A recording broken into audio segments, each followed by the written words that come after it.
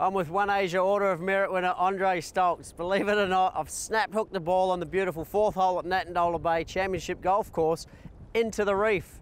Stolzy, how am I going to head out of a water hazard? Well, this one's a bit tricky, mate, but I'm going to have to take the shoes and socks off for this one. But there's a couple of secret tips here I might be able to help you out with. Well, Andrew, you put me in a pretty tough spot here, mate. I would much prefer to come here after the round and show you so I don't get covered in crap. If you've got some wet weather gear, it's a pretty good idea to put that on.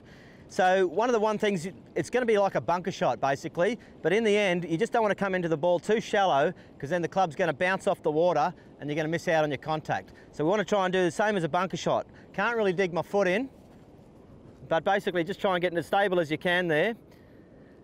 Shut your eyes and hope. Come out pretty good. I'm not too dirty.